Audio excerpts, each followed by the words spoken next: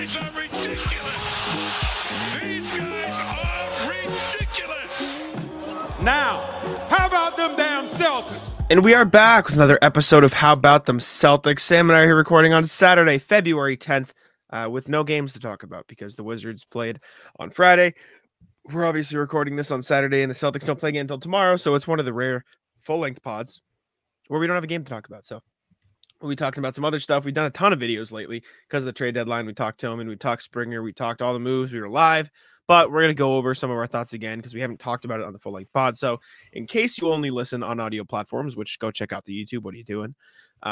You get our thoughts and stuff like that as well. Also, make sure to comment what's popping on the podcast for a chance to win a $10 in Pop Nito gift card.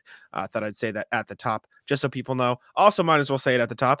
How about themceltics.com? If you'd like some Celtics news, we're posting there. We're trying to be consistent, so check that out. But anyways, Sam, how you doing? I'm okay. Tired. Okay. Per usual.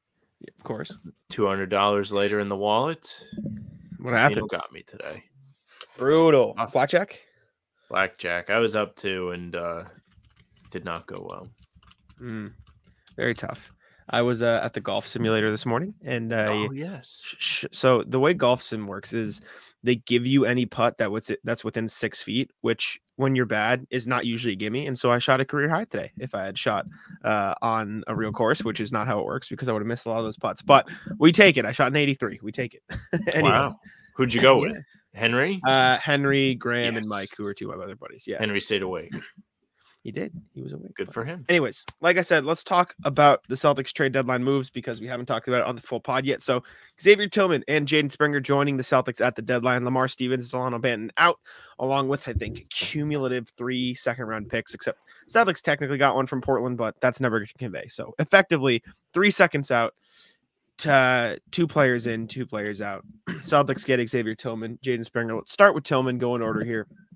Tillman talked at practice, said he was excited to be in Boston. He talked to Abby Chin about how he was definitely going to reach out to Al Horford, which makes sense for Xavier Tillman. Joe Mazzulla has talked about how it could take him some time to get used to their defensive schemes, but very good defensive player, little rough around the edges on offense. And as we talked about on Talking Z's, seems to be a pretty awesome person off the court as well. So overall good addition, but your thoughts?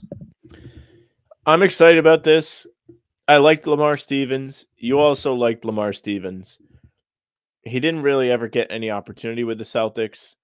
It's very tough to break into Boston's rotation this year. Like, they have a lot of good players. Every time we talked about a potential trade target, it was, oh, is this guy going to get in over Pritchard, Hauser, Kornet off the bench? The answer was usually no.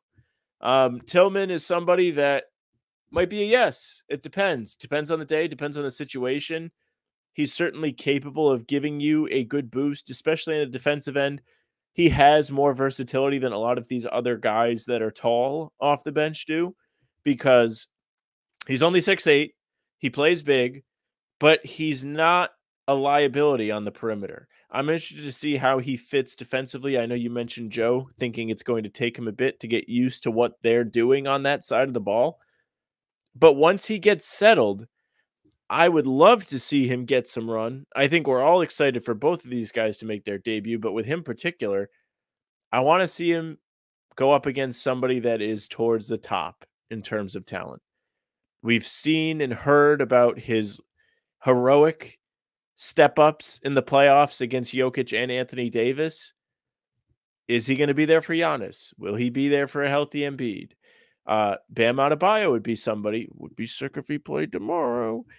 I would like to see Tillman get out there and try his best against. No Tillman, unfortunately. Oh, they already put out the report? No Tillman, no Springer tomorrow. Yeah. Someone said it. I forget who said it on Twitter, but he said it was like, I wouldn't be surprised if they don't play till after the All-Star break. Not reporting, but just speculating, which I guess makes sense. I get just him had in. the same thought. So. Yeah. Okay, buddy. Get him in, get him used to the culture, get him used to the way they do things, and then roll him out after they have a little bit of time to get what's it called? Acclimated to the team. Yeah. So wouldn't surprise me. I really like Tillman. He's a good player. He played real minutes for a Memphis team in the playoffs. He was a starter for them because Steven Adams was out. He played well.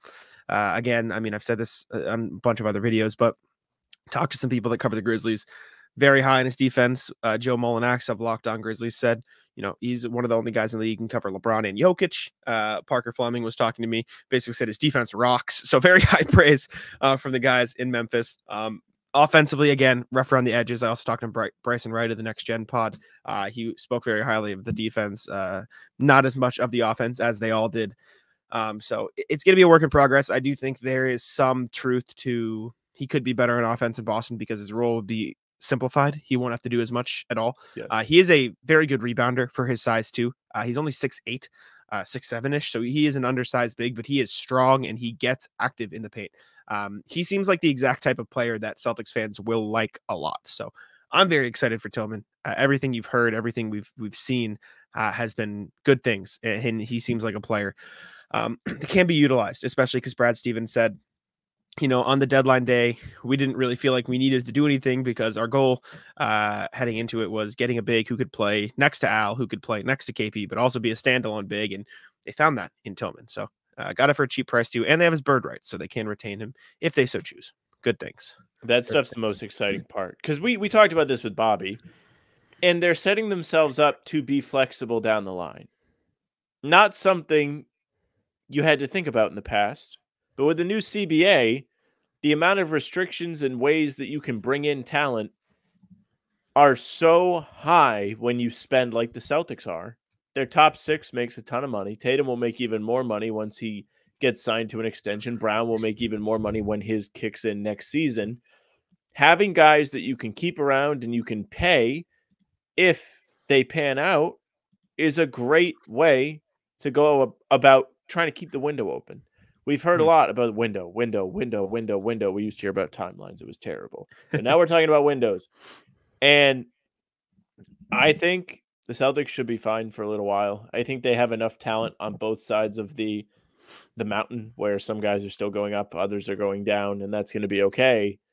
But you need the supplementary pieces to also be reliable. So this is a audition type deal for both Tillman and Springer, who we'll talk about in a second, to see how they fit. And if they fit, you can pay them. It's great. Perfect. Mm-hmm. Yeah. And speaking of Springer, brought him in at the buzzer. Brad, when asked about it, was that a last second thing? He said, he's somebody we've kept our eye on for a while. We liked him in the draft.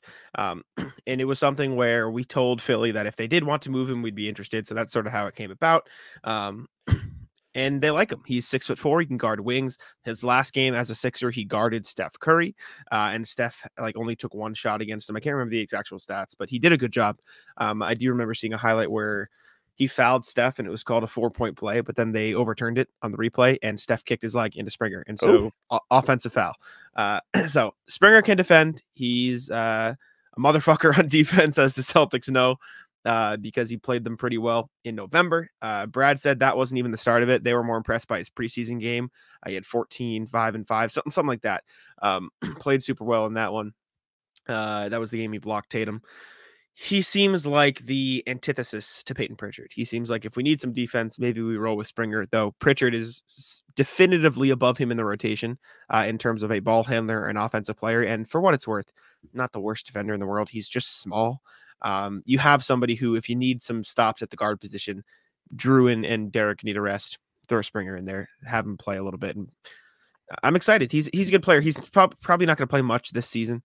But he's 21 and he's under contract next year as well. So he's another guy they can look to develop. Yeah. I mean, Springer is somebody that I think is such an exciting addition.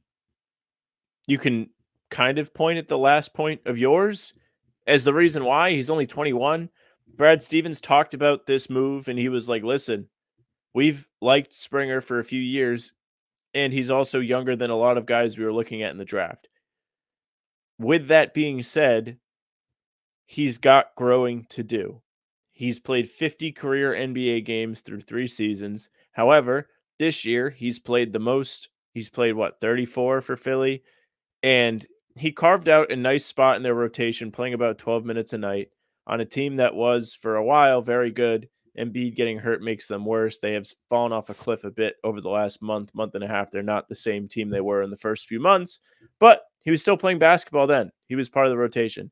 I'm excited because I'm pro defense. I'm in on Tillman, in on Springer. I think anytime you bring in somebody that can defend, you're bringing in somebody you can trust. If you can put that guy on the floor and know he's not going to be a liability on that end, I think you choose that over somebody that's going to put the ball in the basket but can't stop anybody any day. Like, that's why Fee doesn't play. He's a great shooter. He's not playing much defense. It's why he's on the end of the bench. It's why he took such a long time to be picked up in free agency. I think the entire league is starting to value defense. So at the very least, you have two guys that other teams are going to value. If you choose they don't fit, or like somebody like Springer doesn't develop the way you think, you can at least sell on that point. And I also think Pritchard will remain above him. Like you said, I think this is a, maybe we don't love JD Davison, or JD Davison's too small kind of move. But Springer's game mirrors O'Shea's, which is the conclusion we came to on the live stream recording of this. And I'm in. I like O'Shea. That's one of my guys. I love that he hustles. And we had a lot of commenters saying this team needs more grit. Well, you just got 2 servings of grit at the trade deadline. That they did. I saw some Sixers fans say we just gave them their next Marcus Smart. Shit. None too pleased, the Sixers fans, which will tell you quite a bit. Very good. Very good for Brad Stevens. Speaking of the Sixers versus Celtics dichotomy, Daryl Morey was asked about the trades later that night. And he said, we want to win a title now. We don't think he's ready to effectively. He's not ready to, contribute to a title team right now. Brad Stevens, earlier in the day, so this was before Morey's comments, told reporters at the Auerbach Center, he said, we think he's an athlete who can play athletically in the playoffs. And then when asked about, dealing with their quote unquote enemies, like having to make deals with teams you're competing against, he was like, part of his answer was, realistically, like, some of us just probably have different evaluations of talent. So I thought it was funny to hear Morey say, we don't think he's ready. And then Brad say, we think he can play in the playoffs, for 2 teams that are effectively trying to compete for a title this season. So this is truly he knows ball off. Is that, we can call it that? Like, does he know ball? He knows ball off. Yeah. Who's the battle of the brains, the ball brains. Exactly. Yes. I think it's pretty great that Stevens has faith in Springer. It was one of the most interesting tidbits from his press conference. I know we talked about it on Talking Seas with Bobby. The fact that he believes he's going to go out there and not be a liability in the playoffs is huge. It's kind of what I just talked about. Anybody that can play defense, you can at least trust to not get targeted every single time. Because if you got a, we'll say, traffic cone out there, that is a huge risk, because you're allowing players on the other team to get easy looks or get going, and those guys get confident. It could screw you even if that guy's not on the floor anymore. At least if he sucks at offense, as soon as you put in somebody that can shoot, that hole is gone. I don't think, insert defender here is going to feel all confident because they're just sitting there watching him shoot threes off the back of the rim. It's just not going to happen. So it's great that Stevens believes they got a good guy. It's great that the coaching staff reportedly has faith in Jaden Springer. Sam Cassell and remind me who the other guy is. He's a player developmental coach on Mazzulla's staff. Tyler Lashbrook, I believe is his name. Yes, it is him. They both came from Philly. They both had experience coaching Springer, seeing him as a player, seeing how he works, and they believe in him. So that's a huge get for the Celtics. They paid absolutely nothing for him. These are both just low-risk moves that you really shouldn't worry about. It's weird that Morey's just like, hey, yeah, we're out on him. All right. Sure. Yeah, I don't know. I'm excited for Springer. I think he'll be good. Again, I don't think he'll play right away. I think he's a fine player. I saw comments on our video saying, all these fucking guys care about his three-point shooting. No, we just said he's probably not going to be a good three-point shooter. We also said he was good. Yeah, you guys dumb? Like, do you guys just not watch the video? Do you just pick and choose what you listen to? And obviously, I'm not talking to the comments as a whole, but like some of you guys just listen to parts you dislike and comment about that. Like, can you like contextualize things before you get angry? Like can we? What are we doing? The Springer one was just weird because I remember personally being kind of excited. I was like, oh, this is cool. Like the 3-point percentage isn't there, but like I like his game. I like that he tries hard, and I think he's going to be somebody that could. I think I even said he could come in and win them a game. People are weird, man. We'll get to more of that later. But anyways, the NFL season is wrapping up, and there's still time to get in on the action with FanDuel, America's #1 sportsbook. Right now, new customers get $150 in bonus bets, guaranteed when you place a $5 bet. That's $150 in bonus bets, win or lose. Now, the app is so easy to use, and there are so many different ways to bet, like live same-game parlays, Find bets in the new Explore tab. Make a parlay in the Parlay Hub, the best way to find popular parlays, and more. So visit FanDuel.com/Boston and make your first bet a layup. FanDuel, official partner of the NFL. Next thing we got is JB plans to use Tatum in the dunk contest. Now, that's pretty much all there is to this tidbit. He was asked about it by Gary Washburn. Excuse me. Sorry. Asked about it by Gary Washburn, and he was like, "Yeah, I'm down. Like, I'll use it in the dunk contest. Why not? Could be fun." Oh, sorry, I skipped that. I didn't see that. I've been looking at the top. I see you changing the sheet, but yeah, JB, we know he's doing the dunk contest. Cool, like cool that I'll use JT. I mean, it's cool that Tatum wants to get involved in this. He said he doesn't want to do the dunk contest himself. He like kind of scoffed at the idea. What do you say? Fuck no, he's not doing it. I saw the clip. Well, yeah. Well, Cam was gonna ask about the dunk contest and someone else did, but he still had the mic, so he's gonna ask a question. And he goes, "I was gonna ask about this, but do you think you'll ever do it?" And he just goes, "Nope," and he walks off, and Tatum leaves. Yeah, I wouldn't want to do it if I was Tatum. I don't think there's also like. For what it's worth with Tatum, I don't think he has like a ton of like freak athleticism. I think he's a great athlete. I think he has a good burst, but he's not Jaylen. He doesn't have that bounce to do the like super cool, crazy dunks. Like Tatum's done like 360s in games. He's done windmills in games. He's got a crazy list of posters. Like if you go back and you watch, like Bleacher Report made a clip of all Jaylen's best dunks. But if there was one for Tatum, he would have plenty of posters, but his posters come because he gets to the rim quick. It's not because he's jumping over people. Yeah, he's good. He's got the length. But I like that he's getting involved. It's cool that the teammates care about each other. This is good for team chemistry. This is good for their relationship. If you want to look at it that way, it would be sick if he was like play defense, get dunked on. Do you think Tatum can do between the legs? Maybe that's stupid, but like, yeah, I think any NBA. So. Well, not any, but a lot of NBA players can do that. They just can't do it like at game speed or where they're jumping from really far away. I was going to say, if you rolled with any, I was going to break out a list of like 7 guys. I was like, brother, I don't know if any is the correct word to use there. The reason I say that is because there are a lot of guys that can dunk, but you never see them dunk. Like look at Peyton Pritchard, right? Peyton Pritchard can dunk. The reason why Peyton Pritchard never dunks is because he can't dunk when he jumps from far away. He can do it right underneath the basket. So I think a lot of these guys have more athleticism where they can get to the rim. It's just they can't do it in a game spot because they'll get chased down. Yeah, 100%. Anyways, that was all there really was to that. I'm excited for this, though. Rare, non-actual game excitement from me. We'll see. Because I think Jaylen's cooking. And shout out to Oliver Fox, who did a huge that was really dunk contest thing on Celtics blog. Go read it. We love Oliver Fox, beast. We'll have him on the show eventually. Shout out Dog. But next thing, skipped over this when we were talking about Springer, but while Brad Stevens was talking to reporters on what's today, Friday, on Friday, sorry, he talked about the mindset stuff.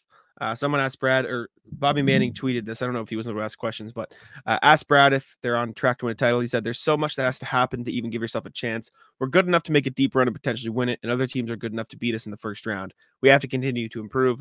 Also said, we have to make sure we're focused on the right stuff. We have to stay unselfish. We have to stay about the team. We have to keep getting better. That's the reality of it. This is high-level competition. Nothing is done on paper. Everything has to be done on the court. And this is exactly what Joe Mazzulla has been saying all season, like verbatim. So I think the Celtics are on the same wavelength in terms of their mindset.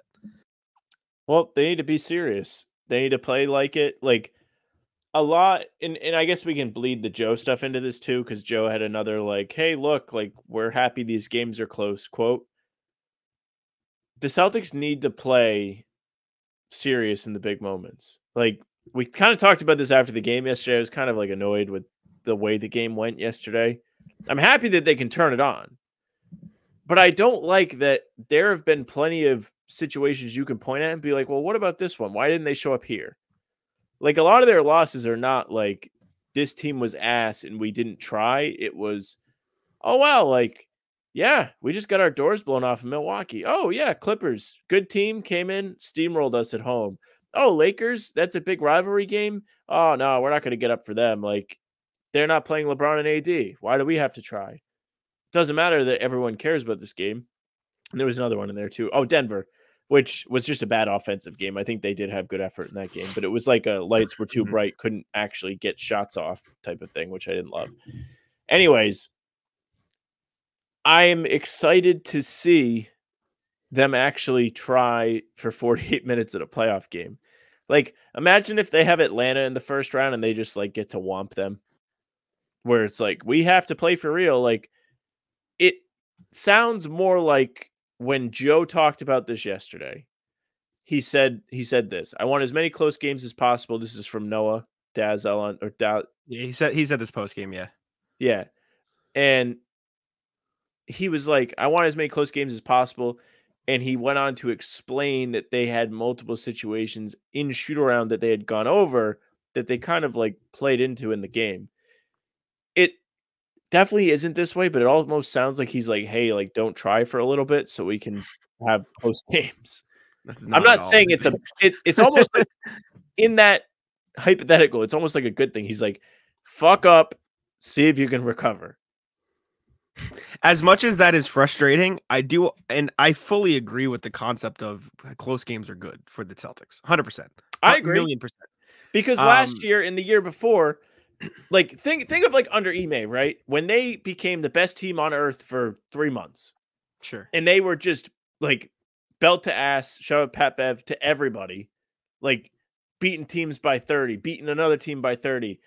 We all were like, this rules, but then they would get in a close game and we would all be like, I don't know about this one, Chief. Like, I don't know if I can trust them.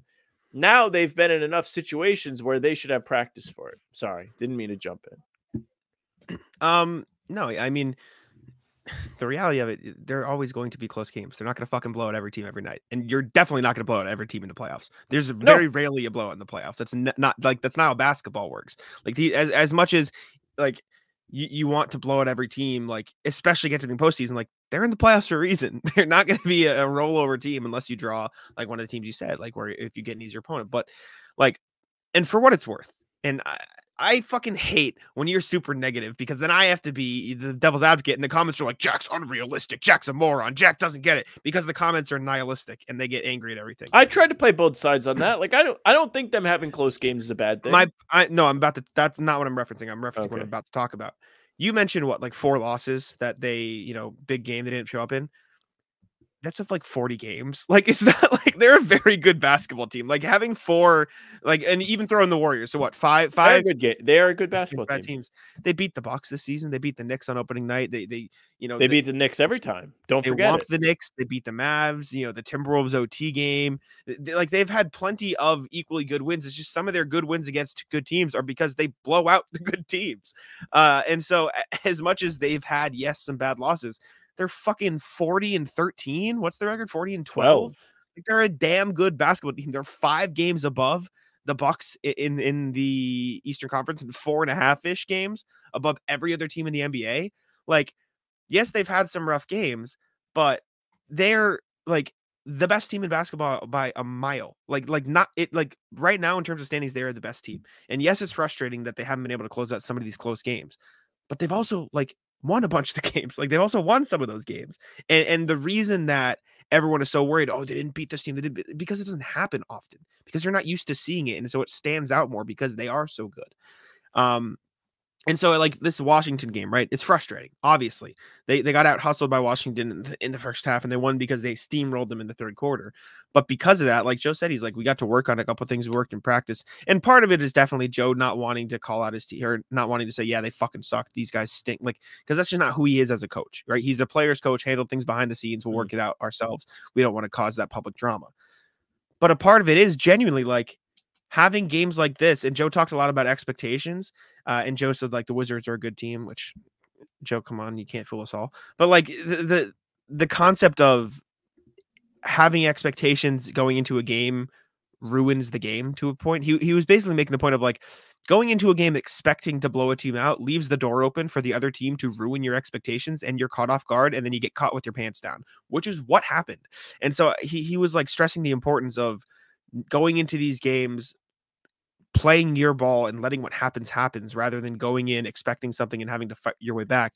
But at the same time, when you do have to fight your way back, it prepares you for games where you're inevitably going to have to do that in the playoffs. So as much as it's frustrating and as much as you would like to see them blow out every team, that's just not the reality of the situation. Like I wrote in my article from this morning, like it's not a 2K sim, right? It's not just this is their overall. It's not a predetermined winner. Like shit happens. Literally, like my whole article, I wanted to tweet this today, but I forgot. My whole article from this morning could have been retitled Celtics almost lose. Shit happens. Like that's effectively what it is. Like as much as it sucks and you don't want to see it become a trend, they're 8-2 in the last 10 games. And we said they've been playing bad. So the fact that they've been able to figure it out when they've been going through some of these lulls, I think is a good thing. And again, I stand by this. And if everyone would like to get mad at me, if it comes back to bite me in the ass, I truly believe that this is as simple as we're fucking done. Give us a break for for a week or so.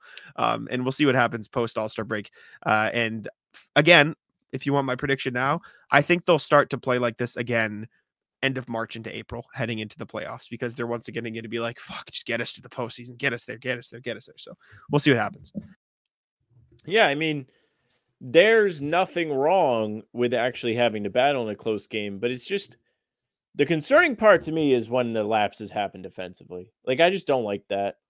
And to their credit, yesterday, they came out of the half and they were like, that's enough of that. And they only allowed their 16 points, in the third quarter. Think, for what it's worth, I think in terms of why it's happening, I don't think you should be, and I mean, I'm not going to tell you you're wrong. Like, I understand why you feel that way, and I can, like, it makes sense. But I feel like the same laps that we've been seeing in recent years offensively, where they're just going to hero ball mode, is the same thing as defensive lapses. It's just laziness because they're bored. I'm not saying that's an excuse, but I don't think you should weigh one more than the other because it's defense. I think it's the same mindset of we're bored, we're not trying. Like, I don't like, why do you think that the defense is more concerning? They've clearly showed that when they lock in, they can lock in. It's just a matter of boredom. Well, I don't think we've seen a whole lot of lazy offense this year. There have been times where it comes up and you're like, why did Tatum take 13 threes when he only made 2? Like, that kind of thing you can point at. But for the most part, I don't think as a team they've really fallen into that trap. Defensively, that is wholeheartedly an effort thing, in a focus thing, to your point. But there's also like an offensive wrinkle where some days you're just not going to make shots. And I think that's more likely than the entire opposing team being on fire, which is the other end of the spectrum of the you're having an off night, they're having a fire night. I think the off nights are far more likely than just getting killed, like, no matter what on defense. Like, defense, you can muck things up and you can be in control of that. So when Washington's hanging 71 on you in a game, it's like in the first half, I'm sorry, I don't know. I don't love it. I don't love when they're scoring 71 and they're only up 4 at the half, the game before. Like, it's just like, I don't know. Take advantage of the great offense. Capitalize on it. I don't disagree with you, but like, this isn't playoff time. This is February. Yeah, as much as it sucks, it's like, it's gonna happen. Joe Mazzulla last night, he's like, I'm like, it's gonna happen again. Like, I'm not gonna tell you I'm gonna yell at them to stop it. Like, it's a natural thing. What was the quote? I want to find it. Why you look? He goes, I found it. He said, it's human nature. I'm assuming, like, yeah, I'm sure they're not waking up every day saying, I can't wait to attack every single second of the day. I'm sure they go through small moments of that, but I think as a whole, our team mindset has to be, we got to earn the win, regardless of who we're playing. Which is like, there are days I wake up and I don't want to write. Like, I'm sure there's days where you wake up and don't want to go to work. Like, as much as you say they're paid millions of dollars to do, like, they're humans. I know, but they're humans. Like, there's gonna be days where they're just like fuck stupid. Like, and they can also be physically tired. Yeah, there's so much shit that goes into it, and because you back to back people, yeah, because they make all this money, you expect them to be fucking robots. Like, the reality is shit happens, and as much as you can get mad at me for saying that, like, shit does happen. Like, it just happens. So, well, that's what I was saying. Like, yeah, on offense, you're gonna have shit happens days more. I think on offense, you're gonna have more shit happens days than defense. That is my point. Why though? Because you're more in control of the effort you give on defense. Yeah, but when I say shit, the measure of success. But when I say shit happens days, I don't mean, oh, you're just not making shots, you're trying. I mean, shit happens days, and there's gonna be days where they're just bored and they're not trying as hard. Like, shit happens. There's days I'm lazy as fuck and I write one thing because shit happens and I'm just like, I'm down to the dumps. I'm fucking like out of it. There's gonna be days where that happens, and if anything, that affects defense more, because you can have a shit happens day, play lazy offense, and still make the shot, but you can't have a shit happens day and still play good defense because you're not focused. And so I think the shit happens days show up on defense more, because that's like all that matters. And to your credit, like, to your point, like, it's gonna affect it and it's gonna show up. Yeah, I mean, that's not how I was interpreting that. I was just like, oh, like, fluky things, shit happens. Which, speaking of fluky things, Jordan Poole, 11 first quarter points after scoring nothing on Wednesday's game was not fun. Well, 19 in the first half, 0 in the second. So they shut that down real quick. Burn pool. Definition of ass. Yeah, no like massive final thoughts. I just wanted to be clear, like, I don't think this team sucks, and I think they're actually excellent, and I just wish they would not have these things happen in a big moment. That's all. Which, I mean, yesterday's not a big moment against the Wizards. I was gonna say, is that what you're referring to? Which obviously you not. see it happen, and you kind of worry. You're like, well, this could happen in the playoffs, and I would like that not to happen. Sure, it's fine. I understand what you're saying. I don't disagree. It just shit happens, and I believe that, and it sucks, but it does. Anyways, I was gonna pull up a thread of Spider-Verse comparisons, but I don't know if it got taken down. I can't find it, and I definitely retweeted it, so I think it's gone. Damn. Unfortunately, so They we're not gonna be able to, go over that. But instead, we can move on to me getting angry some more. Pull it up. I'm sorry. We got a comment today, and it said, funny how whenever Kornet has a bad game, Jack completely skips over his stat line. Notice this multiple times. Yet when Keita has genuinely solid games, there's a need to find something negative, no matter how irrelevant. For example, stat padding because he grabs his own misses, which is a fucking joke we make, you moron. Which, funnily enough, Wait, stops what was that? I'm points sorry. going I the got other an important message. way. You want me to start the comment over? No, just the last part. Just the very last, the joke that we make. For example, stat padding because he grabs his own misses. Oh, that's a joke. Yeah, that's a and also relevant because he's missing fucking layups when he does that. So it's not a good. I mean, respect the hustle. I respect that he's getting his own misses. Yeah, respect. Which, funnily enough, stops fast break points going the other way. Yeah, no shit, because he misses 4 layups, you moron. Kornet is 7'2" and couldn't grab a single board in 11 minutes, yet no comment or analysis whatsoever once again. Just like when Boston blew out the Grizzlies by 40 and Kornet was the only player with a negative plus-minus. Why the fuck do you care so much about a third-string big man? You're a weird mother. The weirdest thing that Celtics fans do. It doesn't make any. I was talking to Bobby Manning about this last night. Like, he played 11 minutes. 11. What is wrong with you? He was a positive plus-minus against the Wizards in a game they won by 4. He was a +4. What is wrong with you? The best part of this is, like, that commenter was like, you guys didn't talk about the stat line. What do I always say to you about Luke Kornet? His job is for no one to notice.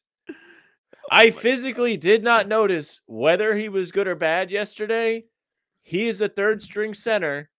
That is his job. Anything extra where you're like, wow, that guy ruled is gravy. Dude, and Kate is good. Like, I'm not saying Kate is a bad player. He has promise. He's just not as raw as Kornet because he's he's raw. He's defensively out of position. It's either for oh my god, Kata rules, or oh, he really hurt them today, or exactly, he didn't play well on defense, or he fouled a lot. It's not like oh, he was good, or I didn't notice him. But people only notice the extreme. So they only notice when Kate is really good, and that's all they like to talk about. When Kornet is just consistently solid, they don't care. And for what it's worth, Kornet's not a perfect player. He's a third-string fucking big for a reason. He gets cooked on the perimeter when he's out there. He's not a three-point shooter. He's a good screener, but he's not the best three-point shooter. I stand by that. He's not the best finisher around the rim. Like, he's flawed, and that's why he's a third-string big and only plays 11 fucking minutes. What is wrong with you? Like 11 minutes. Also, you know what, Sam? You want to know how mad I was? Let's take a fucking look at the footage, shall we? For what it's worth. Pulled it up. As far as I know, as far as I have gone so far, and obviously I was doing some of this while we were on here.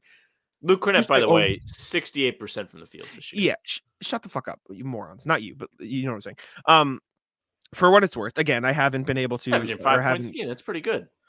I haven't gone over all of the things. I'm pretty sure the Wizards got 1, maybe 2, but I couldn't find a video for the second one. 1 or 2 offensive rebounds when Kornet was on the floor, which realistically is the only thing like that matters when you're talking about a big getting rebounds, right? Because on the other end, it's just because he's playing defense or boxing out, and so his teammate can grab it. You know what I'm saying? You want to see the one offensive rebound that the Wizards got when Luke Kornet was on the floor? Let's take Regardless a look. Regardless of what my answer is, you will show me. Of course I am. That was rhetorical. This is the one offensive rebound I could find that the Wizards got when Luke was on the floor. Let's take a look and see if it was Luke's fault. Let's see here. What happened? Trying to avoid 3 seconds. Oh, he blocks the fucking shot and it bounces on the ground. Are you kidding me? Now, Jack, I don't know if you're familiar with the snatch block. What are we Maybe hold the ball when you block it, you big dumb idiot. Stop, 7'2" for nothing. Stop. I appreciate your sarcasm, but when we're dealing with these commenters, I'm not going to allow it because they're going to believe what you're saying. This is like it's unbelievable. It's unbelievable that their problem with the Luke Kornet thing. And sorry, I don't even think he got credited for that block because then this was also a Luke. Oh, this might have been the same play, but regardless, like his whole job is just to play solid defense and be in the right position. Like he's not going to put up stats. He played 11 minutes. Are you complaining because he didn't score? If that's what you're complaining about, you're basically advocating for the Celtics to get Luke Kornet shots, which is just not what he does. It is just the weirdest disposition in the world, being like sitting there complaining about Luke Kornet. And I think shout out Sean Seiler. He said, maybe they didn't mention the third rotation big because he's the third rotation big. Maybe that could be a factor here. Sean, you have one in Pop Nito. It just doesn't make any sense. And they most definitely give Kata props when he plays well. Have you seen how many thumbnails Kata's been in this year? How many's Kornet been in? Tell me. Someone do the math. Maybe one in the Raptors game? What the fuck are we doing? A lot of Patriots fans come. I mean, listen, we appreciate you guys listening, and you're entitled to your opinion. Sure. That's what it's worth. I'm just getting angry. I don't like you're entitled to your opinion, but just don't sit here and say Jack fucking does this and this and this. I didn't bring it up because he wasn't relevant in the game. Because he did his job and that's all he did on the floor. And Nemi's a fine player and I praise him when he does good things. But because he is such a raw player, he either does really good things or really bad things. And I think it's relevant to point it out. When Luke Kornet got cooked in the playoffs last year or when we were playing the Hawks, that was all we talked about. We're like, yeah, you probably can't really play this guy because he gets run around. It's just they put him in a position where he's not in that position a lot more this year. That shit got me so mad. The same treatment. I have friends that would be like, why do you like this guy? I'm like, he fucking rules. He's out there to not be noticed. That's it. And I feel like Tice did way more cool stuff, and you would notice him that way. They were I don't know. He's just solid. Started on a team that went to the Eastern Conference. Probably should have won a championship. Kornet's a good player. I mean, so is Kornet's fine. They're both fine players for what they are. And truly, the fact that we even have to talk about this so much is insane. Like this, guys, they are third string big men. And honestly, once Tillman gets used to the fucking schemes and stuff, he's probably better than both of them. So he's probably just going to play. But until then, expect more of the same. Expect more Kornet minutes because they're good for each other. Rock solid. They push each other to be better. I don't dislike Kata. I don't get where this all of you Kata people, you can be also, like, listen, Kata's sitting there thinking about Luke Kornet. He's just using him as motivation. It's going to be in the back of his brain this summer when he's grinding. He's going to be like, all these commenters say Luke Kornet sucks, yet Joe's playing him over me. I got to get better. Why does it have to be if I say something negative about a player that I hate them? You do. Like, why is that? You told me in confidence that you cannot stand him. Well, that means you hate Tatum. I'm not closeted about that one. Tell me you hate Tatum. Tell me right now you hate Jayson Tatum. I don't. Straight face. That's what I fucking thought. I think he should be held to a high standard because he's the best. It's ridiculous. Anyways, that got me so mad. Let's go to the email so I can breathe. Actually, I'm not going to be able to breathe because I have to read essays. You want me to read them? Let's check it out. No, I got it. I've got the 55 burgers thing going on. But first, let's go to the incognito wheel. Don't you worry, I already had it today. Let's see who's winning. Some popcorn today. We got 4 entrants. Spin the wheel. Let's see. Pull it up. Let's see who's it gonna be. I need to order me some popcorn. I haven't eaten any in a while. Ian. Shout out Ian. Ian hit us with an email. Said what's popping in the email, and we're gonna read it in a few minutes. But you want yourself some popcorn. So again, make sure to comment what's popping on this video, or send us an email with what's popping in the subject line, or just in the email for a chance to win some Incognito popcorn. You'll win a $10 gift card as long as you email us. So Ian, hit us with another email, hbtcpod@gmail.com, with your name and phone number included. And with that, we will get you a $10 gift card to Incognito. We'll hook you up. So we appreciate you for tuning in. We appreciate you for emailing us, saying what's popping. Again, comment what's popping on the video for a chance to win a $10 gift card. But without further ado, I was just about to pause and edit it out, but you made it back just in time. So. I thought I was gone. I'm unplugged. And then I went to plug in when I lagged and the thing turned red. And I was like, this is a catastrophe. I have no safety net. I'm dead. Don't worry about it. It's fine. I filibustered for just long enough.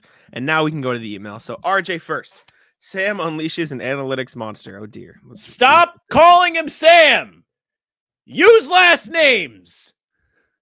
Oh, wow. I didn't even... No. He's talking about you in this one. I was going to say. Yeah, you asshole. He's so yelling, RJ. I just took my internet out on RJ. But all of you that call him just Sam, use his last name. Hauser. But he's talking about you. Evening, guys. Tonight's game against the Hawks was, well, a win. Not pretty, not especially dominant. Didn't crush them. Never let them get the upper hand either. Guess we missed having Lamar Stevens. Having watched your video piece on Xavier Tillman Sr. and browsing his stats, it looks like a good playoff pickup for Boston, not just in terms of a better third or fourth center, but with his defensive skills at muscling larger centers around until he gives us a taller version of Grant at the 5, quote unquote, albeit without the 3 ball. He also looks like a decent passer. So Brad, go Brad. Good luck, Lamar. On the analytics front, I read Sam's excellent piece on the 2-for-1s for Celtics blog. First, it takes a man of great courage and fortitude to agree with the data and say that Scout was right. My hat is off to you for that, Sam. Your research, along with Coach Mazzulla's preference for winning the shots attempted margin each night, shed some light on a question I put to you earlier about the historical scoring back in the early 60s. If a 2-for-1 is good and a 3-for-2 is good, then the logical conclusion is, quote, more shots attempted in the game is better than fewer shots attempted. Red Auerbach and the rest of the coaches back then played analytics ball, but just without the analytics. I'll be curious to see what other moves Brad makes by the time you read this. Be well, RJ. The answer is none. Actually, Jaden Springer. The answer is Springer. Jaden Springer. Sorry, thanks, RJ. Apologize to RJ. This is proof that we don't read the emails before we pull them up. Mm-hmm. We just cook. RJ, trades popping. Great live stream at the trade deadline, guys. It was informative and fun. Thank you. I love the Celtics bench pickups because they are young guys with defensive chops and aren't just half-year flyers. Agree. Tillman is unlikely ever to be a good shooter, but he seems to have a solid screen and passing game to complement his bulk and defensive skills. Tillman gives the Celtics a better option than KP for defending big bulk centers. Great. Watching Springer's 2023 Summer League reel, his playmaking game is similar to in style to JD Davidson's with quick drives and finishing at the rim, but he seems to take the responsibility more seriously than JD ever did, i.e. fewer turnovers. He doesn't have a 3-point range, but given his free throw percentage, I'll hold out hope for development on that front. Well, watch out. But when you say that, commenters will think you think he sucks. I'm not rejoicing to seeing Bandon go. Yes, I'm a fan of upside, nor Stevens, who seemed like a committed pro. But I'm not shedding tears either, as the C's have added usable skills and youth and contract flexibility. I think the Celtics are better both going into this year's playoffs and the future without overspending against the salary cap or their draft capital. Be well, RJ. Yeah, we're fans of the moves. We in on the trade earlier. That's my favorite part, is that they're kind of long-term solutions. Like, you can keep these guys around if you like them. It's great. I'm in. And they probably won't cost much to keep on their next contracts too. Correct. Which is very useful. So hopefully they pan out for them. Next one, Ian. Ian Sod, who did win What's Poppin'. The winner. Quick all-star talk. Hey, gents, what's poppin'? Life happens. So I haven't caught many actual games to comment on. So this will be less season-centric. First, we have our all-stars and coaches set. Can we talk about the ridiculousness that is Doc coaching, being announced the, quote, East coach after coaching 3 games, going 1-2, and a solid 1 of 5 at the time of writing this. Yeah, with the team overall. We all know why it's him, with Joe being ineligible, but as the agent of chaos that I am, I want them to name the Bucks coach that got them the second in the East. Bring back Griffin.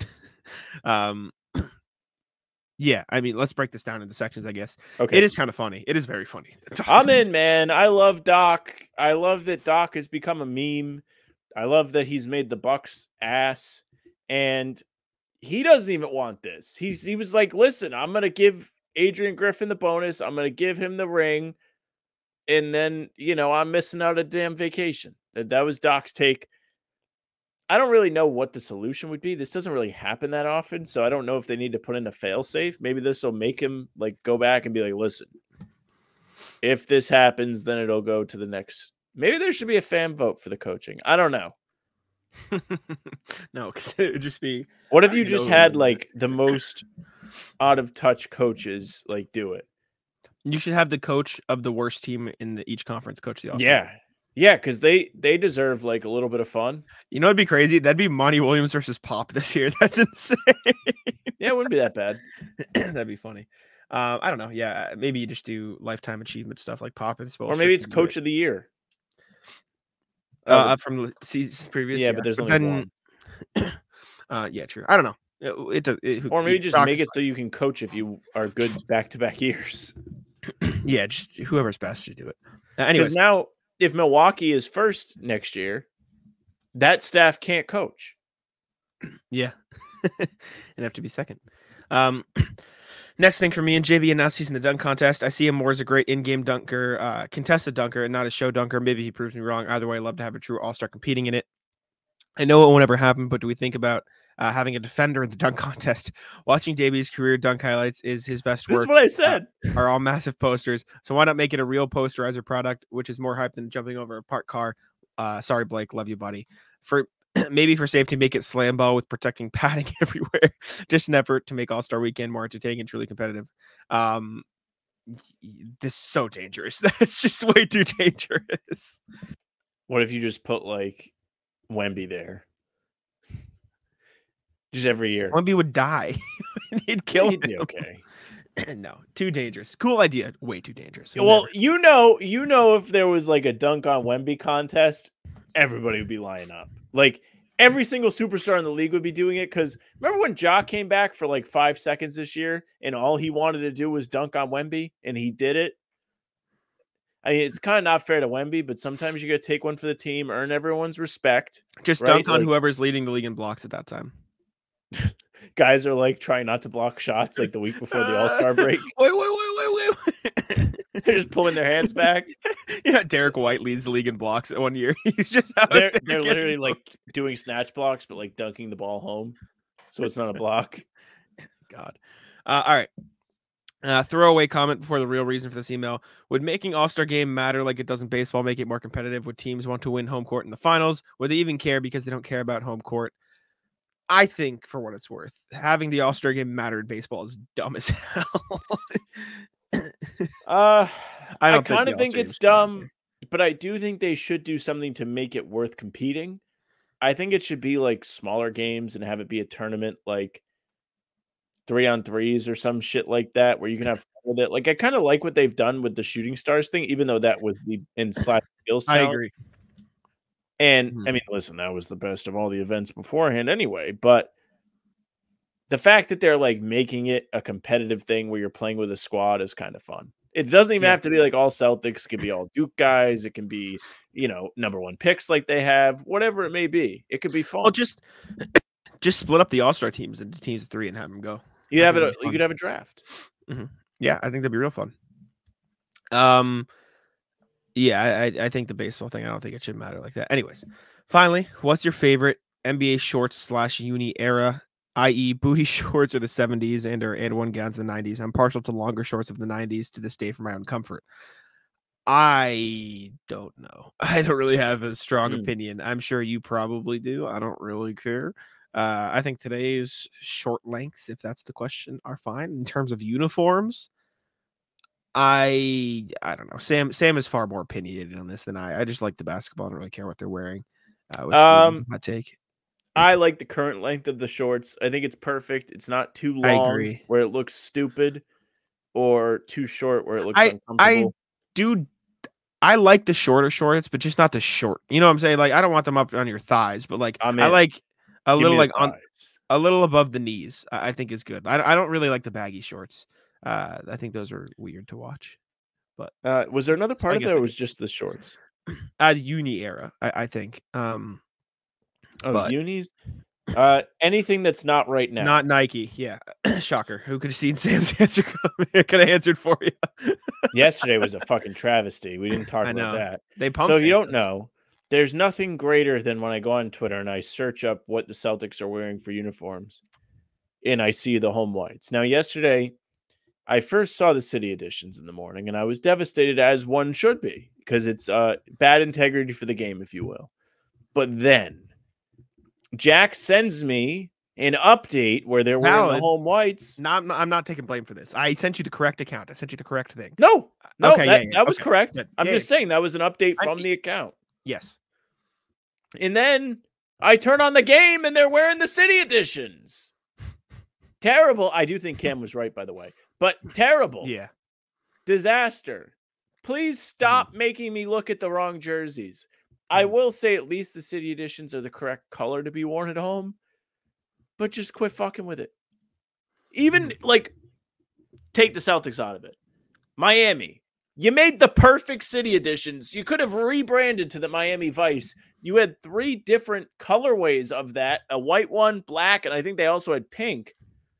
Just run with it. Just like, you don't need to keep pumping out new stuff. I know money is the goal, but I don't know.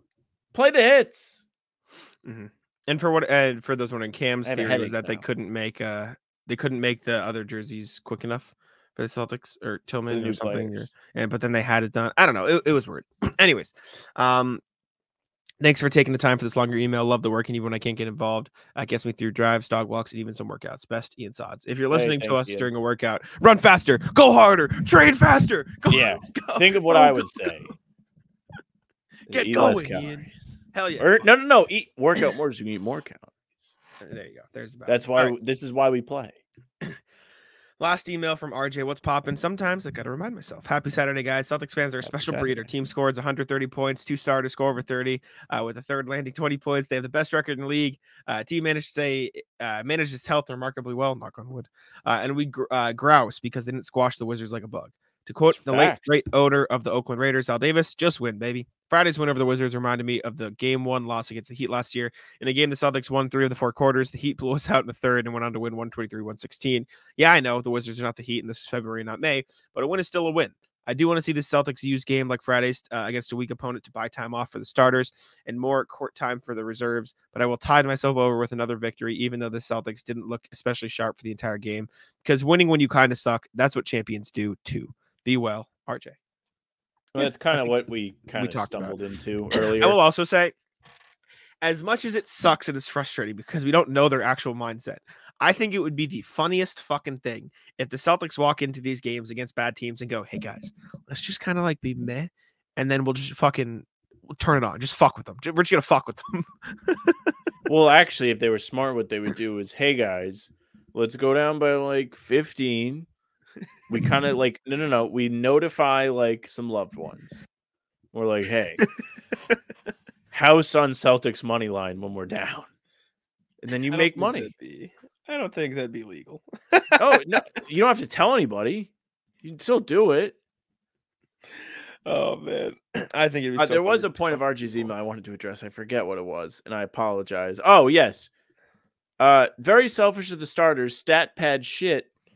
Maybe play well enough for the unfortunate lobster lads to get some run. They were all there yesterday. True. They made the trip for nothing. It's fucked. Think about the carbon emissions from that drive down from Maine. Because you know they're not flying them down. Oh, man. Which is actually green friendly. It's better to fly than drive, I suppose. Or drive than fly. True.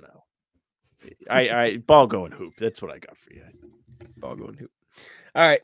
Let's move on over to the NBA section. Let me add the timestamp, then I will bring up the standings as we do every pod.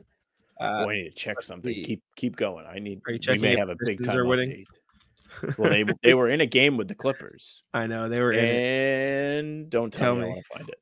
I don't know. I haven't looked. They have perished. They were close though, closer than the Celtics. 106, 112. The real takeaway from this is, hey, look, the Clippers struggled against a bad team too, but they won. You say bad team, I say winners of the deadline. You know what it is? That Cancer Cade came back today.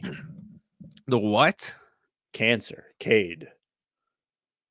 Why is that the nickname? Why is that what we're running with? Because they were 4-6 without him. For the Pistons, that's like championship level performance. Dude, I thought you were using it as a noun, not a adjective. I thought that was his new nickname, like Rowdy Ronda Rousey. Like I thought you were calling him. Cancer. I was like, what the fuck is happening? Yeah. Anyways, he doesn't have cancer, so you can like label him a cancer. Stop. I'm done with this conversation. Next, let's look at the NBA standings. Celtics, despite the narrative, have now won 3 games in a row, which is weird to look at. They're 8-2 in their last 10, which we think that's the bar. That's the bar. No, 8-2 is the bar. Have some fucking shame. 9-1 is good. Go out there and earn your salary. Repay your salary. Cavs are 9-1 in their last 10, 8 in a row. Cavs are really good. They have taken a 1.5 game leads over the Bucks, who are in third now, 4-6 in the last 10 in shambles. Celtics still up 5 games on everybody. By you know what I didn't? Yes, this is what I said earlier. Like, the 40-20 rule.